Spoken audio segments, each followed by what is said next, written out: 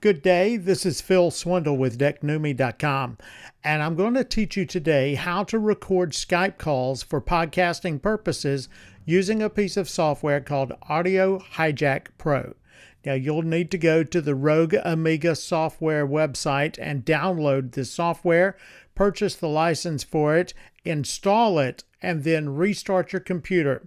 And once you restart your computer, you're going to want to open that software, Audio HiJack Pro. And I've got it already up here in my recent items, so I'm going to pull it up. And once you get the software open, you're going to need to do some setting changes in the preferences. So the first thing we want to do is open the preferences and make only one change here, and that is to set your audio editor. I use Audacity, even though I have some other software. That's the one I like to use more often, but you can go and set whatever you want. And like I said, I use Audacity, and so that's the software I'm going to use there. Once you've installed Audacity as the audio editor or whatever your software is, whether it's Audition or GarageBand or whatever, once it's there in the audio editor session, you want to clear out the preference window. And then you want to go and click on Skype right here.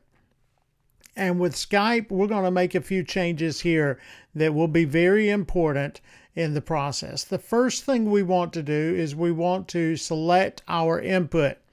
And basically what this is this is a pre-configured application. And so we're going to select the audio that we want to use, and that is Skype. And that's I've already selected it. And so we're going to use source type application and select Skype. So it's selected now.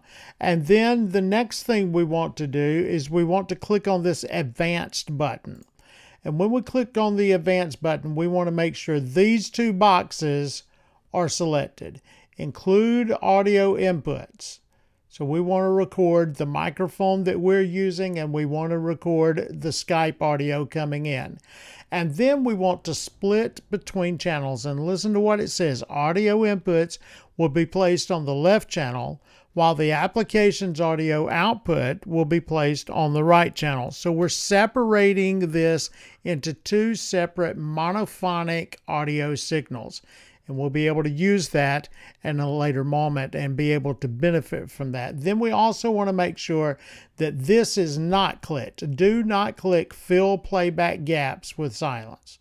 We want to leave that alone. We also want to limit audio capture to default. Leave that there. So everything is the same with the exception of these two boxes. We want to make sure that they are clicked and then click OK. And what that has done is that's allowed us to separate my microphone from the audio from the phone. Then we have one more tab to click on. We want to go to the recording tab. And I typically will use this for internet distribution. You can use it if you're going to just use it for the editor. You could also use the AIFF. You could use for recording spoken word. But I typically use this. It's a high quality MP3 file. I can do some custom settings as well, but that's just the one I use. Typically is for internet distribution high, because that's where this is going eventually. Then if you want to change where it saves that file to, you can do that. If you have some other settings that you want to do, you want to name it a different way, you can do that as well. I leave all of that the same. And I leave this right here, silence monitor on off. And everything else I leave alone.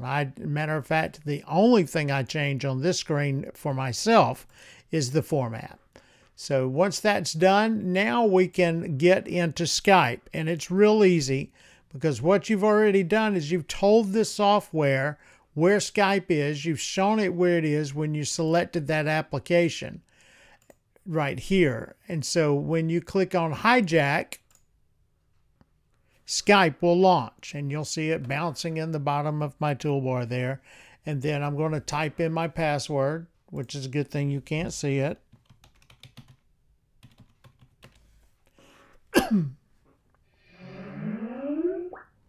And so now Skype is open. Now, I'm not going to call anyone because I've already recorded some calls, and we'll be able to show you what it does in just a second. Once we've finished hijacking the audio and we've finished recording the audio, once we've finished recording a call, then we go over here. The way we do that, we start by when we make the call, we click on this button right here, record. And then when we're finished recording, we click the record button one more time.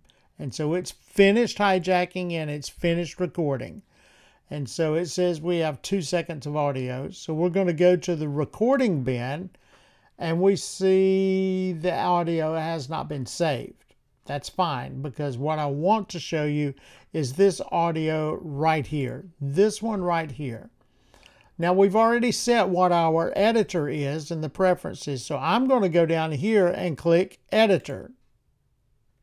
Now I see Audacity firing up automatically, and it's opening up that file, importing that file right into Audacity. We're going to give it a few seconds to do that. And now we see a stereo file. And this has my voice in the top and my interview subject's voice in the bottom. And so what we're going to do, the first thing we're going to do is we're going to take this audio right here, and we're going to go up here and we're going to say split stereo track. And then there's another way we can do that to make it a lot easier. Let me undo that. I'm going to show you an easier way that way, because if you do it that way, then my voice is still on the left and the subject's voice is still on the right. So we're going to go down here and split stereo to mono. And so now I have 2 split tracks, and I have my voice that's mono centered. It's full 2-track mono. And then this is full 2-track mono for the guest. And I recorded him really hot. So I've already worked on that in the settings a little bit through the preferences for Skype. You turn the output down a little bit in your preferences to Skype, and then that way you can get the audio settings the way you want it. But we're going to now apply, the first thing I do is apply those settings that I taught you in the last video for my microphone to get it processed properly.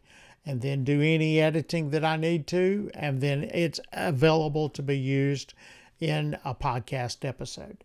So that's how you record in Skype using Audio HiJack Pro for a 2-track mono recording of your interview. This is Phil Swindall with DeckNewMe.com. I hope you've enjoyed this episode of training. And if you've got an idea of something else I could do to help you, feel free to let me know by emailing me at Phillip@DeckNewMe.com. Thank you, God bless, and you have a great day.